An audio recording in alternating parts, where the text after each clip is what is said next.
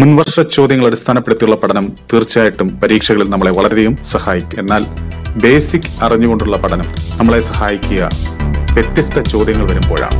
ഈ 2019 നടന്ന പല PSC പരീക്ഷകളും നമുക്ക് നൽകുന്ന സൂചന ഇനിയുള്ള പരീക്ഷകളിൽ വ്യത്യസ്തങ്ങളായിട്ടുള്ള ചോദ്യങ്ങളായിരിക്കും ഉണ്ടാകുക എന്നുള്ളതാണ്. അപ്പൊ അങ്ങനെയുള്ള ചോദ്യങ്ങളെ നമുക്ക് നേരിടണമെങ്കിൽ ഇംഗ്ലീഷിന്റെ അടിസ്ഥാന തത്വങ്ങൾ നമ്മൾ അറിഞ്ഞിരിക്കും. ഇംഗ്ലീഷിന്റെ അടിസ്ഥാന വശങ്ങൾ നിങ്ങൾക്ക് കാട്ടിത്തരുന്ന ഒരു കോഴ്സാണ് ഈ 68 ക്ലാസ്സുകൾ അടങ്ങുന്ന ഈ ഓൺലൈൻ വീഡിയോ കോഴ്സ് എന്ന് പറയുന്നത്. ഈ കോഴ്സ് 3 തരത്തിലാണ്.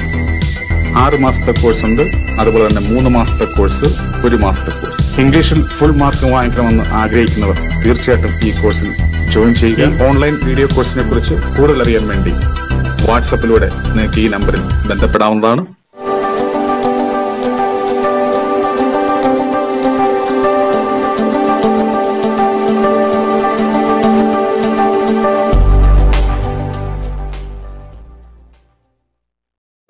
നമസ്കാരം. രഞ്ജിത്ത് ഇംഗ്ലീഷിന്റെ പുതിയൊരു ക്ലാസ്സിലേക്ക് ഏവർക്കും ഒരിക്കൽ കൂടി സ്വാഗതം. നമ്മളിന്ന് ഈ ക്ലാസ്സിൽ ചർച്ച ചെയ്യാൻ പോകുന്നത് PSC മുൻവർഷങ്ങളിൽ ചോദിച്ച ചോദ്യങ്ങളാണ്. അപ്പോൾ ഈ ക്ലാസ് നിങ്ങൾക്ക് മനസ്സിലാവുന്നതെങ്കിൽ തീർച്ചയായിട്ടും ലൈക്ക് ചെയ്യുക, ഷെയർ ചെയ്യുക. അതുപോലെ തന്നെ ആദ്യമായി എൻ്റെ ക്ലാസ് കാണുന്ന ആരെങ്കിലും ഉണ്ടെങ്കിൽ തുടർന്നുള്ള ക്ലാസ്സുകൾ ലഭിക്കാൻ വേണ്ടി താഴെ സബ്സ്ക്രൈബ് ബട്ടൺ ക്ലിക്ക് ചെയ്ത് ചാനൽ സബ്സ്ക്രൈബ് ചെയ്യുക. അപ്പം എല്ലാവർക്കും ഒരിക്കൽ കൂടി രഞ്ജിത്ത് ഇംഗ്ലീഷിലേക്ക് സ്വാഗതം.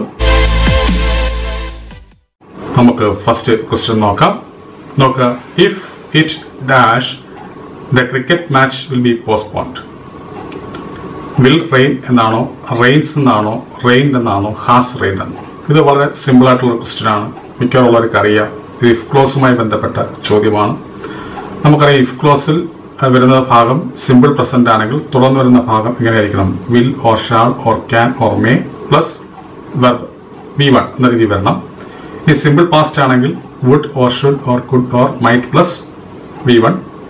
Then if clause past perfect tense ആണെങ്കിൽ തുടർന്ന് വരുന്ന ഭാഗത്ത് എങ്ങനെയായിരിക്കണം? would have അല്ലെങ്കിൽ should have അല്ലെങ്കിൽ could have അല്ലെങ്കിൽ might have plus V3 എന്ന രീതിയിൽ വരണം. ഇവിടെ നോക്കുമ്പോൾ ഇവിടെ if clause എങ്ങനെ വന്നിരിക്കുന്നു എന്നതിനേക്കാളുപരി അവിടെ ബ്ലാങ്ക് ആണ് തന്നിരിക്കുന്നത്. അപ്പോൾ നമ്മൾ എന്ത് ചെയ്യണം? ഇവിടെ ഫില്ല് ചെയ്യാനാണ് പറഞ്ഞിരിക്കുന്നത്. അപ്പോൾ നമ്മൾ എന്ത് ചെയ്യണം? തുടർന്ന് വരുന്ന ഭാഗം എങ്ങനെ ആയിരിക്കണം, തുടർന്ന് വന്നിരിക്കുന്ന ഭാഗം എങ്ങനെയാണെന്ന് നമ്മൾ നോക്കണം. ഇവിടെ നോക്കുമ്പോൾ ഇവിടെ തുടർന്ന് വന്നിരിക്കുന്ന ഭാഗത്ത് എന്താ വന്നിരിക്കുന്നത്? വില്ലാണ് വന്നിരിക്കുന്നത്. ഓക്കെ, അങ്ങനെ ഈ ഭാഗത്ത് വില്ല് വരണമെങ്കിൽ ഈ ഭാഗത്ത് വില്ലോ അല്ലെങ്കിൽ ഷാളോ അല്ലെങ്കിൽ ക്യാനോ അല്ലെങ്കിൽ മേയോ രീതി വരണമെങ്കിൽ ഇവിടെ എന്തായിരിക്കണം? ഇവിടെ സിമ്പിൾ പ്രസന്റ് ആയിരിക്കണം. ഓക്കെ, ഇവിടെ സിമ്പിൾ പ്രസന്റ് ആകുമ്പോഴാണ് തുടർന്നുള്ള ഭാഗത്ത് വിൽ അല്ലെങ്കിൽ ക്യാൻ അല്ലെങ്കിൽ ഷാൾ അല്ലെങ്കിൽ മേ എന്ന രീതിയിൽ വരുന്നത്. അപ്പോൾ തീർച്ചയായിട്ടും ഇവിടെ സിമ്പിൾ പ്രസന്റ് ആണ് വരേണ്ടത്, നമുക്ക് മനസ്സിലായി. അങ്ങനെ നമ്മൾ ഈ തന്നിരിക്കുന്ന ഓപ്ഷനിൽ സിമ്പിൾ പ്രസന്റ് ആയിട്ട് വന്നിരിക്കുന്നത് ഏതാണെന്ന് നോക്കുക. നമുക്ക് ഇവിടെ വിൽ റെയിൻ എന്ന് പറയുമ്പോൾ അത് സിമ്പിൾ ഫ്യൂച്ചർ ആണ്. റെയിൻഡ് എന്ന് പറയുമ്പോൾ സിമ്പിൾ പാസ്റ്റ് ആണ്. ഹാസ് റെയിൻഡ് എന്ന് പറയുമ്പോൾ എന്തായിരിക്കും? പ്രസന്റ് പെർഫെക്റ്റ് ടെൻസ് ആണ്. അപ്പോൾ ഇവിടെ സിമ്പിൾ പ്രസന്റ് ആയിട്ട് വന്നിരിക്കുന്നത് ഏതാണ്? ഈ ബി എന്ന് പറയുന്ന ഓപ്ഷൻ ആണ്. അങ്ങനെ നമ്മൾ ഇവിടുത്തെ ആൻസർ എന്തായിരിക്കും? റെയിൻസ് എന്നാണ്. എന്താണ്? റെയിൻസ്. അപ്പോൾ അങ്ങനെ if it rains the cricket match will be postpone എന്ന് വരും. ഇനി അടുത്ത ക്വസ്റ്റ്യൻ നമുക്ക് നോക്കാം. Dash cat and dash cheetah belong to dash same species of animals എന്നാണ് കൊടുത്തിരിക്കുന്നത്. അപ്പൊ ഇത് ആർട്ടിക്കിൾസുമായി ബന്ധപ്പെട്ട ചോദ്യമാണ്, നമുക്ക് മനസ്സിലായി. കാരണം ഓപ്ഷൻസ് നോക്കിയപ്പോൾ ഇവിടെ ഓപ്ഷൻസിലെല്ലാം ആർട്ടിക്കിൾസ് ആണ് വന്നിരിക്കുന്നത്. അപ്പൊ ഇതിൽ ഏത് വരും, ഏത് ഓപ്ഷൻ ആയിരിക്കും ഇവിടെ ആൻസറായി വരിക എന്നുള്ളതാണ് ചോദ്യം. അപ്പൊ ഇത് ആർട്ടിക്കിൾസ് എന്ന് പറയുന്ന ടോപ്പിക്കുമായി ബന്ധപ്പെട്ട ചോദ്യമാണ്. അപ്പൊ നോക്കുമ്പോൾ ഇവിടെ ഓപ്ഷൻസ് കൊടുത്തിട്ടുണ്ട് ദ എ. അത് എ എന്ന് പറയുന്ന ഓപ്ഷനിൽ കൊടുത്തിരിക്കുന്നത് രണ്ടിടത്തും ദ വരണം, എന്നിട്ട് പിന്നീട് എ വരണം എന്നാണ് പറഞ്ഞിരിക്കുന്നത്. അടുത്ത ബി എന്ന് പറയുന്ന ഓപ്ഷനിൽ കൊടുത്തിരിക്കുന്നത് രണ്ട് ഭാഗത്തും എ വരണം, പിന്നെ ലാസ്റ്റിൽ ദ വരണം. പിന്നെ സി എന്ന് പറയുന്ന ഓപ്ഷനിൽ കൊടുത്തിരിക്കുന്നത് 3 എ വരണം. ഇനി ഡി എന്ന് പറയുന്ന ഓപ്ഷനിൽ കൊടുത്തിരിക്കുന്നത് 3 ദ വരണം എന്നാണ് ഉദ്ദേശിക്കുന്നത്. അപ്പോൾ നമുക്ക് അറിയാം ആർട്ടിക്കിൾസുമായി ബന്ധപ്പെട്ട് നമ്മൾ പറയുമ്പോൾ ഡെഫിനിറ്റ് ആർട്ടിക്കിളിന്റെ ഉപയോഗത്തിൽ ഒന്നിൽ പറയുന്നത് എന്താണ്? ഒരു കൂട്ടത്തെ അല്ലെങ്കിൽ ഒരു വർഗത്തെ സൂചിപ്പിക്കാൻ വേണ്ടി നമുക്ക് എന്ത് ചെയ്യാം? ദ ഉപയോഗിക്കാം. ഏതെങ്കിലും വർഗത്തെ അല്ലെങ്കിൽ റേസ് അങ്ങനെയുള്ള സംഭവത്തെ സൂചിപ്പിക്കാൻ വേണ്ടി. അപ്പൊ ഈ ഇവിടെ ക്വസ്റ്റനിൽ ക്യാറ്റ് അല്ലെങ്കിൽ ചീറ്റ എന്ന് പറയുന്നത് ഒരു ക്യാറ്റിനെ കുറിച്ചോ അല്ലെങ്കിൽ ഒരു ചീറ്റയെ കുറിച്ചല്ല പറയുന്നത്, പിന്നെ ആ വർഗത്തെയാണ് പറയുന്നത്. അങ്ങനെയാകുമ്പോൾ ഈ ക്യാറ്റിന്റെ മുന്നിൽ നമ്മൾ എന്ത് ഉപയോഗിക്കണം? ദ ഉപയോഗിക്കണം. ചീറ്റയുടെ മുന്നിൽ നമ്മൾ ദ ഉപയോഗിക്കണം. ദ ക്യാറ്റ് എന്ന് ആണ് നമ്മൾ ഉപയോഗിക്കേണ്ടത്, അല്ലെങ്കിൽ ദ ചീറ്റ എന്നാണ് പറയുന്നത്. അങ്ങനെ ആകുമ്പോൾ എൻ്റെ അർത്ഥം എല്ലാ ക്യാറ്റും എല്ലാ ചീറ്റയും എന്ന് വരും. അങ്ങനെ ഇവിടെ ദ ആണ് വരേണ്ടത്. The cat and the cheetah എന്നാണ് വരേണ്ടത്. Belong to dash same species. നമ്മൾ മനസ്സിലാക്കേണ്ടത് സെയിം എന്ന് പറയുന്നത് വന്നു കഴിഞ്ഞാൽ അതിന് തൊട്ടുമുമ്പ് നമ്മൾ എന്ത് ഉപയോഗിക്കാവോ? ദ ആണ് ഉപയോഗിക്കുന്നത്. ഓക്കെ, നമുക്ക് ആർട്ടിക്കിൾ ഉപയോഗിക്കേണ്ടി വരുവാണെങ്കിൽ അതിന് നമ്മൾ ദ ഉപയോഗിക്കണം. അപ്പോൾ ചുരുക്കി പറഞ്ഞാൽ ഈ മൂന്നിടത്തും എന്താണ് വരേണ്ടത്? ദയാണ് വരേണ്ടത്. അങ്ങനെയാകുമ്പോൾ ഇവിടെ തന്നിരിക്കുന്ന ഓപ്ഷൻ ഡി എന്ന് പറയുന്ന ഓപ്ഷനാണ് ശരിയായിട്ടുള്ള ആൻസർ. അങ്ങനെ ഇവിടുത്തെ കറക്റ്റ് ആൻസർ എങ്ങനെ ആയിരിക്കും? The cat and the cheetah belong to the same species of animals എന്ന് വരും. അപ്പോൾ ഇവിടുത്തെ കറക്റ്റ് ആൻസർ ഡി എന്ന് പറയുന്ന ഓപ്ഷനാണ്. ഇനി അടുത്ത ക്വസ്റ്റ്യൻ നമുക്ക് നോക്കാം. അടുത്ത് ആക്റ്റീവ് വോയിസും പാസീവ് വോയിസുമായി ബന്ധപ്പെട്ട ചോദ്യമാണ്. നോക്കുക, why did your sister right such A letter? Give the passive voice. അതായത് ഇവിടെ സെന്റൻസ് തന്നിരിക്കുന്നു, ആ സെന്റൻസിന്റെ പാസീവ് വോയിസ് എഴുതാനാണ് പറഞ്ഞിരിക്കുന്നത്. അപ്പോൾ നമ്മൾ ആക്റ്റീവ് വോയിസും പാസീവ് വോയിസുമായി ബന്ധപ്പെട്ട് ചോദിക്കുമ്പോൾ നമ്മൾ ആദ്യം നോക്കേണ്ടത് ഈ തന്നിരിക്കുന്ന സെന്റൻസ് ഏത് തരത്തിലുള്ള സെന്റൻസ് ആണെന്ന് നമ്മൾ നോക്കണം. കാരണം ആക്റ്റീവ് വോയിസും പാസീവ് വോയിസും നമുക്ക് സ്റ്റേറ്റ്മെന്റ് അസർട്ടീവ് സെന്റൻസിൽ ചോദിക്കാം, ഒരു ഇംപറേറ്റീവ് സെന്റൻസിൽ ചോദിക്കാം, ഒരു ഇന്ററോഗേറ്റീവ് സെന്റൻസിൽ ചോദിക്കാം, ഒരു കോംപ്ലക്സ് സെന്റൻസിൽ നിന്ന് ചോദിക്കാം, പിന്നെ ഒരു കോമ്പൗണ്ട് സെന്റൻസിൽ നിന്നും ചോദിക്കാം. ഏത്? Active വോയിസും passive വോയിസും. അതുകൊണ്ട് തന്നെ നമ്മൾ ആദ്യം തന്നിരിക്കുന്ന സെന്റൻസ് ഏത് തരത്തിലുള്ള സെന്റൻസ് ആണെന്ന് നോക്കണം. ഇവിടെ നോക്കാം, ഇവിടെ തന്നിരിക്കുന്ന സെന്റൻസ് എന്താണ്? ഒരു ക്വസ്റ്റ്യനെ സൂചിപ്പിക്കുന്ന സെന്റൻസ് ആണ്, അതായത് ഒരു ഇന്ററോഗേറ്റീവ് സെന്റൻസ് ആണ്. അത് നമുക്ക് എങ്ങനെ മനസ്സിലായി? തന്നിരിക്കുന്ന സെന്റൻസിൽ ആദ്യം ക്വസ്റ്റ്യൻ വേർഡ് വന്നു, എന്നിട്ട് അതിനേക്കാളൊക്കെ ഉപരി ഏറ്റവും അവസാനം എന്ത് വന്നിട്ടുണ്ട്? ഒരു ക്വസ്റ്റ്യൻ മാർക്ക് വന്നിട്ടുണ്ട്. അങ്ങനെയാകുമ്പോൾ ഇത് എന്താണ് നമുക്ക് മനസ്സിലായി? തന്നിരിക്കുന്ന ആക്റ്റീവ് വോയിസ് ആണ് നമുക്ക് മനസ്സിലായി. കാരണം ഇവിടെ പറഞ്ഞിരിക്കുന്നത് എന്താ? ഗീവ് ദ പാസീവ് വോയിസ് എന്ന്. അപ്പൊ ഇവിടെ തന്നിരിക്കുന്ന ആക്റ്റീവ് വോയിസ് ആണ്. ആ ആക്റ്റീവ് വോയിസ് ഏത് ഫോമിലുള്ള സെന്റൻസ് ആണ്? Interrogative സ്റ്റൈലുള്ള sentence. That means interrogative sentence ആണ്. അപ്പോൾ നമ്മൾ തന്നിരിക്കുന്ന സെന്റൻസ് ഇന്ററോഗേറ്റീവ് ആകുമ്പോൾ നമ്മൾ പാസീവ് വോയിസിലേക്ക് മാറ്റുമ്പോഴും അതെന്ത് തന്നെ ആയിരിക്കണം? ഇന്ററോഗേറ്റീവ് സെന്റൻസ് തന്നെ ആയിരിക്കണം. എങ്കിലും നമ്മുടെ കറക്റ്റ് ആൻസർ വരികയുള്ളൂ. അപ്പൊ അതുകൊണ്ട് ഇവിടെ വൈയിലാണ് തുടങ്ങിയിരിക്കുന്നത്. അപ്പൊ സ്വാഭാവികമായിട്ട് നമ്മുടെ ആൻസറും വൈയിൽ തന്നെ തുടങ്ങണം. നമ്മൾ നോക്കുക, ഈ ഓപ്ഷൻസ് എല്ലാം വൈയിലാണ് തുടങ്ങിയിരിക്കുന്നത്. ഓക്കെ, അതുകൊണ്ട് കുഴപ്പമില്ല, എല്ലാ ഓപ്ഷൻസിനകത്തും വൈ ഉണ്ട്. വൈ എന്നുള്ള ക്വസ്റ്റ്യൻ വേർഡ് ഉണ്ട്. ഇനിയാണ് നമ്മുടെ കാര്യത്തിലേക്ക് വേണ്ടത്. ഇനി നമ്മൾ നോക്കേണ്ടതാണ് ഇവിടെ ഡിഡ് ആണ് വന്നിരിക്കുന്നത്. Okay, did. ഈ ഡിഡ് എന്ന് പറയുന്നത് എ ടെൻസ് ആണ്, സിമ്പിൾ പാസ്റ്റ് ആണ്. ഓക്കെ, അതുമല്ല ഈ തന്നിരിക്കുന്നത് ആക്റ്റീവ് വോയിസ് ആണ്. ഒപ്പം ആക്റ്റീവ് വോയിസിലെ ഇവിടെ സഹായക്രിയായിട്ട് വന്നിരിക്കുന്നത് ഡിഡ് ആണ്. ഈ ഡിഡ് എന്ന് പറയുന്നത് സിമ്പിൾ പാസ്റ്റ് ആണ്. ഇനി നമ്മൾ പാസീവ് വോയിസിലേക്ക് മാറ്റുമ്പോൾ പാസീവ് വോയിസിലെ സഹായക്രിയകൾ എപ്പോഴും എന്തിന്റെ രൂപങ്ങളായിരിക്കണം? ബിയുടെ രൂപങ്ങളായിരിക്കണം. എന്തിന്റെ രൂപങ്ങളായിരിക്കണം? ബിയുടെ രൂപങ്ങളായിരിക്കണം. ബിയുടെ രൂപങ്ങൾ നമുക്കറിയാം ഏതൊക്കെയാ? Is, am, R, was, wear, has been, have been, had been, B, B. ഇതൊക്കെയാണ് ബിയുടെ രൂപങ്ങൾ. അപ്പൊ സ്വാഭാവികമായിട്ടും ഈ സഹായക്രിയ ഡിഡ് എന്ന് പറയുന്ന സഹായക്രിയ സിമ്പിൾ പാസ്റ്റിനെ സൂചിപ്പിക്കുന്ന സഹായക്രിയയാണ്. അത് മാറി പകരം ബിയുടെ രൂപത്തിലുള്ള അല്ലെങ്കിൽ ബിയുടെ സിമ്പിൾ പാസ്റ്റ് ഫോമുള്ള സഹായക്രിയകളാണ് ഇവിടെ വരേണ്ടത്. ഇവിടെ ഈ ഡിഡിന്റെ സ്ഥാനത്ത്. അപ്പൊ നമുക്കറിയാം ബിയുടെ സിമ്പിൾ പാസ്റ്റ് രൂപങ്ങൾ ഏതൊക്കെയാ? വാസ് അല്ലെങ്കിൽ വെയർ ആണ്. കാരണം വാസും വെയറുമാണ്. അപ്പോൾ വാസോ വെയറോ നമ്മൾ ഉപയോഗിക്കണം. അതെന്തിനെ ആശ്രയിച്ചാ? നമ്മൾ ഇവിടെ പറയാൻ പോകുന്ന ഒബ്ജക്റ്റിനെ ആശ്രയിച്ച. നമുക്കറിയാം പാസീവ് വോയിസ് എന്തിനാണ് പ്രാധാന്യം കൊടുക്കുന്നത്? ഒബ്ജക്റ്റിനാണ് പ്രാധാന്യം കൊടുക്കുന്നത്. ഇവിടെ നോക്കുമ്പോൾ യുവർ സിസ്റ്റർ എന്ന് പറയുന്നത് എന്താണ്? ഇവിടുത്തെ സബ്ജക്റ്റ് ആണ്. നമ്മൾ ഇവിടെ ബിയുടെ രൂപങ്ങൾ എഴുതിയതിനു ശേഷം ഇനി ഇവിടെ നമ്മൾ എന്താ എഴുതേണ്ടത്? ആ ഒബ്ജക്റ്റ് ആണ് എഴുതേണ്ടത്. ഈ തന്നിരിക്കുന്ന സെന്റൻസിലെ ഒബ്ജക്റ്റ്. ഈ തന്നിരിക്കുന്ന സെന്റൻസിലെ ഒബ്ജക്റ്റ് ഏതാണ്? സച്ച് എ ലെറ്റർ എന്നുള്ളതാണ് ഇവിടുത്തെ ഒബ്ജക്റ്റ്. എന്താണ്? സച്ച് എ ലെറ്റർ എന്നുള്ളതാണ് ഇവിടുത്തെ ഒബ്ജക്റ്റ്. അപ്പം നമ്മളിവിടെ ബി, അപ്പൊ സച്ച് എ ലെറ്റർ എന്ന് പറയുന്നത് എന്താ? സിംഗുലർ ആണ്. സച്ച് എ ലെറ്റർ എന്ന് പറയുന്നത് സിംഗുലർ ആണ്. അപ്പൊ സിംഗുലർ ആയതുകൊണ്ട് ബിയുടെ സിമ്പിൾ പാസ്റ്റ് ഫോമായ സിംഗുലർ രൂപത്തിലുള്ള വാസ് ആണ് നമ്മളിവിടെ എഴുതേണ്ടത്. അപ്പൊ അങ്ങനെ ഒരു വൈ വാസ്, പിന്നെ ഒബ്ജക്റ്റ് എന്ത്? Such A letter. ഓക്കെ, ഇനി നമ്മൾ മനസ്സിലാക്കേണ്ട പാസീവ് വോയിസിൽ ബിയുടെ രൂപങ്ങൾ എഴുതി കഴിഞ്ഞാൽ പിന്നെ അവിടെ വരേണ്ട വെർബ് എങ്ങനെയുള്ള വെർബായിരിക്കണം? V3 ഫോമിലായിരിക്കണം. ദാറ്റ് മീൻസ് ഈ റൈറ്റ് എന്ന് പറയുന്ന വെർബ് അതിന്റെ V3 ഫോം നമ്മൾ എഴുതണം. എന്തായിരിക്കും? റിട്ടൺ എന്ന് വരും. അത് റിട്ടൺ. പിന്നെ ബൈ പ്ലസ് സബ്ജക്റ്റ്. അങ്ങനെ ആകുമ്പോൾ നമ്മുടെ ആൻസർ എങ്ങനെ ആയിരിക്കണം? Why was such A letter written by your sister എന്ന് വരണം. അങ്ങനെ വന്നിരിക്കുന്ന ഓപ്ഷൻ ഇവിടെ ഏതാണെന്ന് നോക്കാം. ഇവിടെ വൈ വന്നു, പിന്നെ ഈ പറയുന്ന ഡിഡ് മാറി ബിയുടെ രൂപം വരണം വാസ്. ഈ വാസ് വരാൻ കാരണം ഈ ഒബ്ജക്റ്റ് എന്താണ്? സിംഗുലർ ആയതുകൊണ്ടാണ്. സച്ച് എ ലെറ്റർ സിംഗുലർ ആണ്. പിന്നെ ഈ പറയുന്ന റൈറ്റിന്റെ V3 form written. Okay, right written, right rote written.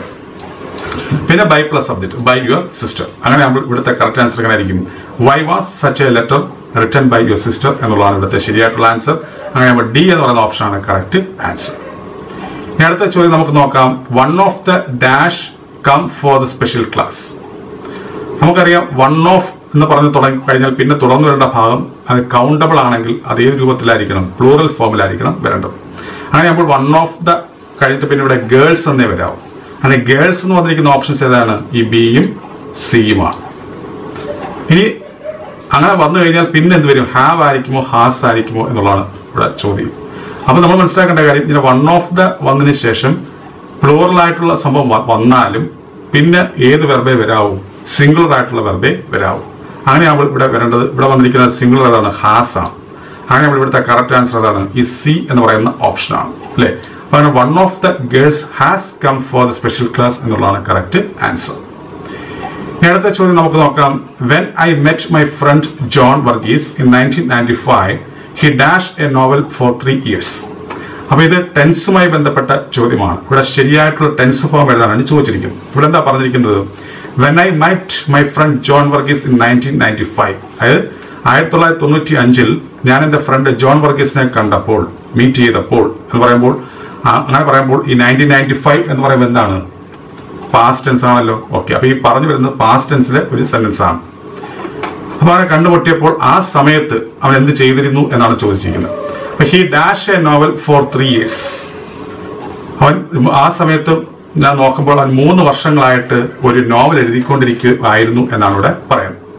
ഇവിടെ നമ്മൾ മനസ്സിലാക്കേണ്ട കാര്യം, ഹി ഡാഷ് എ നോവൽ, ഈ നോവൽ വരെ ഉള്ളായിരുന്നു എങ്കിൽ നമ്മുടെ ആൻസർ എന്തായി മാറിയത്? വാസ് റൈറ്റിംഗ് എന്ന് നമുക്ക് എഴുതാമായിരുന്നു. പക്ഷെ ഇവിടുത്തെ പ്രശ്നം എന്താ? ഇവിടെ 4 3 years എന്നിങ്ങനെ എഴുതിയിട്ടുണ്ട്. അങ്ങനെ 4 3 years എന്ന് പറയുമ്പോൾ അതെന്താണ്? ഡ്യൂറേഷനെ സൂചിപ്പിക്കുന്നതാണ്, ഒരു കാലയളവിനെ സൂചിപ്പിക്കുന്നതാണ്. അങ്ങനെ ഒരു കാലയളവിനെ സൂചിപ്പിക്കുന്ന ഒരു സെന്റൻസ് വരുമ്പോൾ അത് പാസ്റ്റ് ടെൻസിലാണ് പറയുന്നതെങ്കിൽ നമ്മളവിടെ ഏത് tense എഴുതാവൂ? Past perfect continuous tense എഴുതാവൂ. അങ്ങനെ ഇവിടെ വന്നിരിക്കുന്ന ഓപ്ഷനിൽ പാസ്റ്റ് പെർഫെക്റ്റ് കണ്ടിന്യൂസ് ടെൻസ് ഏതാന്ന് നോക്കുക. പാസ്റ്റ് പെർഫെക്റ്റ് കണ്ടിന്യൂസ് ടെൻസിന്റെ കൺസ്ട്രക്ഷൻ എങ്ങനെയാണ്? Subject plus had plus been plus verb plus ing plus object. അപ്പൊ ഇവിടെ സബ്ജക്ട് ഹി വന്നിട്ടുണ്ട്, പിന്നെ ഹാഡ് ബീൻ വരണം, പിന്നെ വെർബ് പ്ലസ് ing അതാണ് റൈറ്റിംഗ്. അപ്പൊ അങ്ങനെ ഇവിടെ വന്നിരിക്കുന്ന ഓപ്ഷൻ സി എന്ന് പറയുന്ന ഓപ്ഷനാണ് ശരിയായിട്ടുള്ള ആൻസർ. ഓക്കെ, സി ആണ് കറക്റ്റ് ആൻസർ. അപ്പൊ when I met my friend John Varghese in 1995 he had been writing A novel four 3 years എന്നുള്ളതാണ് കറക്റ്റ് ആൻസർ. ഇനി അടുത്ത ചോദ്യം നോക്കാം. Every boy and girl dash the offer tendered by the sales executive. നമ്മൾ മനസ്സിലാക്കേണ്ട കാര്യം, ഈച്ചിലോ എവരിയിലോ തുടങ്ങുന്നുവെങ്കിൽ പിന്നെ വരേണ്ട വെർബ് എങ്ങനെയുള്ളതായിരിക്കണം? സിംഗുലർ ഫോമിലായിരിക്കണം വരേണ്ടത്. അങ്ങനെ ഇവിടെ എവരി എന്നാണ് തുടങ്ങിയിരിക്കുന്നത്. അങ്ങനെ എവരി തുടങ്ങിയ സ്ഥിതിക്ക് ഇവിടെ വരേണ്ടത് എന്തായിരിക്കണം? സിംഗുലർ ആയിട്ടുള്ള വെർബായിരിക്കണം. അപ്പൊ ഇവിടെ തന്നിരിക്കുന്നത് സിംഗുലർ ആയിട്ടുള്ള ഏതാന്ന് നോക്കുക. നോക്കുമ്പോൾ ഇവിടെ അക്സെപ്റ്റ് സിംഗുലർ ആണ്. പിന്നെ നമുക്കിവിടെ ഫ്യൂച്ചർ ടെൻസിൽ തന്നിട്ടുണ്ട് ഏത്? ഷാൾ അക്സെപ്റ്റും പിന്നെ ഷാൾ ബി അക്സെപ്റ്റിംഗും. ഇവിടെ വെച്ച് നോക്കുമ്പോൾ അക്സെപ്റ്റ്സ് നമുക്ക് ആൻസർ ആയിട്ട് എഴുതാം, പിന്നെ ഷാൾ അക്സെപ്റ്റും ഷാൾ ബി അക്സെപ്റ്റിംഗ് നമുക്ക് വേണമെങ്കിൽ എഴുതാം. പക്ഷെ ഇവിടുത്തെ പ്രശ്നം എന്താണ്? ഇവിടെ പ്രത്യേകിച്ചൊരു ടൈമിംഗ് വേർഡ് തന്നിട്ടില്ല. ഇവിടെ ഏതെങ്കിലും ടൈമിംഗ് വേർഡ് ഉണ്ടോ? അല്ലെങ്കിൽ ഏതെങ്കിലും ഒരു ടെൻസിനെ സൂചിപ്പിക്കുന്ന ടൈമിംഗ് വേർഡ് ഉണ്ടോ? ഇല്ല. അങ്ങനെ ഇല്ലാത്ത സ്ഥിതിക്ക് നമ്മൾ എപ്പോഴും നമ്മുടെ സാഹചര്യത്തിൽ നമ്മൾ ഏത് ടെൻസ് എഴുതാവൂ? Simple present എഴുതാവൂ. അങ്ങനെ ആകുമ്പോൾ ഇവിടെ സിമ്പിൾ പ്രസന്റിൽ വന്നിരിക്കുന്നത് എ എന്ന് പറയുന്ന ഓപ്ഷനാണ്. അത് എങ്ങനെയാണ് വന്നിരിക്കുന്നത്? സിംഗുലർ ഫോമിലുമായിട്ടാണ് വന്നിരിക്കുന്നത്. അങ്ങനെയാകുമ്പോൾ നമുക്കിവിടെ ശരിയായിട്ടുള്ള ആൻസർ ആയിട്ട് എഴുതാം, ഈ അക്സെപ്റ്റ്സ് എന്നുള്ളത് എഴുതാം. അങ്ങനെ ആകുമ്പോൾ every boy and girl accepts the offer tendered by the sales executive എന്ന് വരും. ഓക്കെ, ഇനി അടുത്ത ക്വസ്റ്റ്യൻ നമുക്ക് നോക്കാം. The principal along with the staff dash him dash his victory. അപ്പൊ ഇത് കോൺകോർഡുമായി ബന്ധപ്പെട്ട ഒരു ചോദ്യമാണ്. ഓക്കെ, ഇവിടെ നോക്കാം. നമ്മൾ ഈ അലോങ് വിത്ത് വെച്ച് പഠിച്ചിട്ടുണ്ട്. അങ്ങനെ 2 നൗണുകൾ, ആ നൗണുകൾക്കിടയ്ക്ക് അലോങ് വിത്ത് വരികയാണെങ്കിൽ അവിടെ വരേണ്ട വെർബ് എന്തിനെ ആശ്രയിച്ചായിരിക്കണം? ഈ അലോങ് വിത്തിന് തൊട്ട് മുമ്പ് വന്നിരിക്കുന്ന നൗണിനെ ആശ്രയിച്ചായിരിക്കണം നമ്മളിവിടെ വെർബ് എഴുതേണ്ടത്. ഇവിടെ അങ്ങനെയാണ് വന്നിരിക്കുന്നത്. ഇവിടെ ദ പ്രിൻസിപ്പൽ എന്ന് പറയുന്ന സംഭവം വന്നിട്ടുണ്ട്, പിന്നെ ദ സ്റ്റാഫ് എന്ന് പറയുന്ന സംഭവം വന്നിട്ടുണ്ട്. അതിൻ്റെ ഇടയ്ക്കാണ് ഈ അലോങ് വിത്ത് വന്നിരിക്കുന്നത്. ഇവിടെ അപ്പം നമ്മൾ ആരെയാണ് പരിഗണിക്കേണ്ടത്? അലോങ് വിത്തിന് തൊട്ട് മുമ്പ് വന്നിരിക്കുന്ന നൗണെയാണ് പരിഗണിക്കേണ്ടത്. ഇവിടെ പ്രിൻസിപ്പൽ ആണ് ഇവിടുത്തെ നൗണായിട്ട് വന്നിരിക്കുന്നത്. അതെന്താണ്? സിംഗുലർ ആണ്. അങ്ങനെയാകുമ്പോൾ ഇവിടെ വരേണ്ട വെർബ് എങ്ങനെയായിരിക്കണം? സിംഗുലർ ആയിരിക്കണം. നമുക്ക് ഈ തന്നിരിക്കുന്ന ഓപ്ഷനിൽ സിംഗുലർ ആയിട്ട് വന്നിരിക്കുന്ന ഏതാണ്? ഈ ബി എന്ന് പറയുന്ന ഓപ്ഷനും ഡി എന്ന് പറയുന്ന ഓപ്ഷൻ. ഓക്കെ, കൺഗ്രാറ്റുലേറ്റ്സ്, കൺഗ്രാറ്റുലേറ്റ്സ്. ഇനി അപ്പൊ ഇവിടെ നമ്മൾ കൺഗ്രാറ്റുലേറ്റ്സ് ആണ് എഴുതേണ്ടത്. ഇനി ഇവിടെ എന്തെഴുതും എന്നുള്ളതാണ് നമ്മൾ മനസ്സിലാക്കേണ്ട കാര്യം. കൺഗ്രാറ്റുലേറ്റ് അല്ലെങ്കിൽ കൺഗ്രാറ്റുലേറ്റ്സ് അല്ലെങ്കിൽ കൺഗ്രാറ്റുലേറ്റഡ് അല്ലെങ്കിൽ കൺഗ്രാറ്റുലേറ്റിംഗ് എന്ന രീതിയിലേക്ക് വന്നു കഴിഞ്ഞാൽ പിന്നെ നമുക്കൊരു പ്രിപ്പോസിഷൻ ആണ് എഴുതേണ്ടതെങ്കിൽ അവിടെ നമ്മൾ എന്ത് എഴുതാവും? ഓൺ എഴുതാവും. എന്താണ് എഴുതേണ്ടത്? ഓൺ. അങ്ങനെ ഇവിടെ കറക്റ്റ് ആൻസർ എങ്ങനെ ആയിരിക്കും? കൺഗ്രാറ്റുലേറ്റ്സ് ഓൺ എന്ന് പറയുന്ന ഈ ബി എന്ന് പറയുന്ന ഓപ്ഷൻ ആയിരിക്കും ശരിയായിട്ടുള്ള ആൻസർ. ഓക്കെ, ഇനി അടുത്ത ക്വസ്റ്റ്യൻ നമുക്ക് നോക്കാം. Antonym of clumsy. ക്ലംസി എന്ന് പറയുന്ന വാക്കിന്റെ ആന്റോണിമാണ് ചോദിച്ചിരിക്കുന്നത്. ക്ലംസി എന്ന് പറയുന്ന അർത്ഥം എന്താണ്? അപമര്യാദയായിട്ടുള്ള അല്ലെങ്കിൽ വികൃതമായിട്ടുള്ള അല്ലെങ്കിൽ വിരൂപമായിട്ടുള്ള എന്നൊക്കെയാണ് ക്ലംസി കൊണ്ട് ഉദ്ദേശിക്കുന്നത്. അപ്പൊ അതിന്റെ ഓപ്പോസിറ്റ് ആണ് ചോദിച്ചിരിക്കുന്നത്. ഇവിടെ തന്നിരിക്കുന്നത് ഏതായിരിക്കും? ഗ്രേസ്ഫുൾ എന്ന് പറയുന്ന വാക്കാണ് അതിന്റെ ഓപ്പോസിറ്റ് ആയിട്ട് വരിക, സി. അപ്പൊ സി എന്ന് പറയുന്ന ഓപ്ഷനാണ് കറക്റ്റ് ആൻസർ. ഇനി അടുത്ത ചോദ്യം നമുക്ക് നോക്കാം. Synonym of child. ചൈൽഡ് എന്ന് പറയുന്ന വാക്കിന്റെ സിനോണിമാണ് ചോദിച്ചിരിക്കുന്നത്. അത് മോക്കറ്റ് ആണോ, ചീറ്റ് ആണോ, സ്കോൾഡ് ആണോ, സ്കെയർ ആണോ? എന്താണ് ചൈൽഡ് കൊണ്ട് ഉദ്ദേശിക്കുന്നത്? ശകാരിക്കുക എന്നർത്ഥം. ചൈൽഡ് എന്ന് പറയുന്ന വാക്കിന്റെ അർത്ഥം ഇവിടെ അർത്ഥമാണ് ചോദിച്ചിരിക്കുന്നത്. അപ്പൊ ശകാരിക്കുക എന്നർത്ഥം വരുന്ന വാക്ക് ഇവിടെ ഏതാണ്? സ്കോൾഡ് ആണ്. ഇതാണ് സ്കോൾഡ്. അപ്പൊ സി എന്ന് പറയുന്ന ഓപ്ഷനാണ് correct answer. Raj, one of the students in the class, who dash selected for the competition is my neighbor. ഈ ചോദ്യം പലരും തെറ്റിക്കാൻ ചാൻസ് ഉണ്ട്. കാരണം ഈ വൺ ഓഫ് ദ വന്നതുകൊണ്ട്, ഈ വൺ ഓഫ് ദ വന്ന് നമ്മൾ മുമ്പേ പറഞ്ഞു, വൺ ഓഫ് ദ അല്ലെങ്കിൽ വൺ ഓഫിന് ശേഷം ഈ പറഞ്ഞ പ്ലൂറൽ നൗണാണ് വരുന്നതെങ്കിൽ തുടർന്ന് വരുന്ന ഭാഗം എന്തായിരിക്കണം? സിംഗുലർ ആയിരിക്കണം നമ്മൾ പറഞ്ഞിട്ടുണ്ട്. പിന്നെ നമുക്കൊരു നിയമമുണ്ട്, അങ്ങനെ വന്നതിന് ശേഷം ഒരു റിലേറ്റീവ് പ്രൊനൗൺ വരുന്നതെങ്കിൽ അതിനുശേഷം വരേണ്ടത് എങ്ങനെയായിരിക്കണം? പ്ലൂറൽ ആയിട്ടുള്ള വെർബായിരിക്കണം എന്ന് നമ്മൾ പഠിച്ചു വെച്ചിട്ടുണ്ട്. ഇവിടെ അങ്ങനെയാണ് വന്നിരിക്കുന്നത്. ഈ വൺ ഓഫിന് ശേഷം എന്ത് വന്നിരിക്കുന്നു? ഒരു റിലേറ്റീവ് പ്രൊനൗൺ വന്നിരിക്കുന്നു, അതിനുശേഷം ഡാഷ് വന്നിരിക്കുന്നു. അപ്പൊ അവിടെ പ്ലൂറൽ ആയിട്ടുള്ള സംഭവമാണ് നമ്മൾ എഴുതേണ്ടതെന്ന് നമ്മൾ ധരിച്ചു വെക്കും. പക്ഷെ നമ്മൾ മനസ്സിലാക്കേണ്ട കാര്യം, ഈ ക്വസ്റ്റ്യനെ ഒന്ന് നമ്മൾ വിശകലനം ചെയ്തു കഴിഞ്ഞാൽ ഇവിടെ എന്തുണ്ട്? കോമയുണ്ട്. രാജിന് ശേഷം ഒരു കോമയുണ്ട്. അതുപോലെ തന്നെ one of the students in the ക്ലാസിന് ശേഷം ഒരു കോമയുണ്ട്. ദാറ്റ് മീൻസ് ഈ പറയുന്ന one of the students in the class എന്ന് പറയുന്ന കോമയ്ക്കുള്ളിലാണ് കിടക്കുന്നത്. അല്ലാതെ ഈ സെന്റൻസ് വായിച്ച് നോക്കുമ്പോൾ നമുക്ക് എങ്ങനെ പറയാം? Raj who dash selected for the competition is my neighbour എന്ന് പറയുന്നത്. ദാറ്റ് മീൻസ് ഈ രാജ് എന്ന് പറയുന്ന ആളിനെയാണ് ഇവിടെ ഹു കൊണ്ട് ഉദ്ദേശിക്കുന്നത്. ഓക്കെ, ഈ ഹു എന്ന് പറയുന്ന റിലേറ്റീവ് പ്രൊനൗൺ കൊണ്ട് ഉദ്ദേശിക്കുന്നത് ആരെ മാത്രമാണ്? ഈ രാജ് എന്ന് പറയുന്ന വ്യക്തിയെ കുറിച്ച് മാത്രമാണ്. അപ്പൊ രാജ് എന്ന് പറയുന്നത് സിംഗുലർ ആണ്. അങ്ങനെയാകുമ്പോൾ ഇവിടെ സിംഗുലർ ആയിട്ടുള്ള സംഭവമേ വരാവൂ. അങ്ങനെ വന്നത് എന്തുകൊണ്ടാണ്? ഇവിടെ കോമ വന്നതുകൊണ്ടാണ്. ഈ കോമയ്ക്കുള്ളിൽ ഈ വൺ ഓഫ് ദ എന്ന് പറഞ്ഞ സംഭവം വന്നതുകൊണ്ടാണ് അങ്ങനെ നമ്മൾ എഴുതേണ്ടത്. ഓക്കെ, ഒരു വെറൈറ്റി ചോദ്യമാണ് ഇതിനൊക്കെ പരീക്ഷയ്ക്ക് ചോദിക്കാം. അപ്പം ഈ ചോദ്യം നമ്മൾ പ്രത്യേകം ഉൾപ്പെടുത്തിയിരിക്കുന്നതാണ്. ഈ 9 വരെയുള്ള ചോദ്യങ്ങൾ മുൻകാല ചോദ്യങ്ങളാണ്. നമുക്കൊരു വെറൈറ്റി വേണമല്ലോ, അതിനനുസരിച്ച് 10ാമത്തെ ചോദ്യം ഞാൻ പുതിയതായിട്ടൊന്ന് ഉൾപ്പെടുത്തിയതാണ് ഇനി വരുന്ന LDC പരീക്ഷയെ പ്രതീക്ഷിച്ചുകൊണ്ട്. അപ്പൊ അങ്ങനെ വരുമ്പോൾ ഇവിടെ നമ്മൾ എന്താണ് വേണ്ടത്? ഈ രാജ് എന്ന് പറയുന്ന സബ്ജക്റ്റിനെ ആശ്രയിച്ചുള്ള വെർബാണ് ഇവിടെ വരേണ്ടത്. അതെന്തായിരിക്കും? രാജ് സിംഗുലർ ആയതുകൊണ്ട് ഇവിടെയും സിംഗുലർ ആയിരിക്കണം വരേണ്ടത്. ഇവിടെ തന്നെ സിംഗുലർ ആയിട്ടുള്ള ഏതൊക്കെയാണ്? ഈ വാസും ഹാസ് ബീനുമാണ് സിംഗുലർ ആയിട്ട് വന്നിരിക്കുന്നത്. ഇനി ഈ സെന്റൻസ് ഏത് ടെൻസ് ആണെന്ന് നമുക്ക് മനസ്സിലായി. ഈ ഈസ് എന്ന് വന്ന് കണ്ടപ്പോൾ നമുക്ക് പ്രസന്റ് ടെൻസ് ആണെന്ന് മനസ്സിലായി. അങ്ങനെ വാസ് പാസ്റ്റ് ടെൻസും ഹാസ് ബീൻ പ്രസന്റുമാണ്. അങ്ങനെ ഇവിടെ പ്രസന്റ് ടെൻസേ വരാവൂ. കാരണം ഇവിടെ ഈസ് എന്ന് പറയുന്ന വേറൊരു വെർബ് വന്നിട്ടുണ്ട്. അതുകൂടെ നമുക്ക് എന്ത് മനസ്സിലായി? ഈ തന്നിരിക്കുന്ന സെന്റൻസ് ഒരു പ്രസന്റ് ടെൻസിലെ സെന്റൻസ് ആണെന്ന് നമുക്ക് മനസ്സിലായി. അങ്ങനെയാകുമ്പോൾ ഇവിടെ വരേണ്ടത് സി എന്ന് പറയുന്ന ഓപ്ഷൻ ആണ്. ഹാസ് ബീൻ ആണ് ഇവിടെ ശരിയായിട്ടുള്ള ആൻസർ.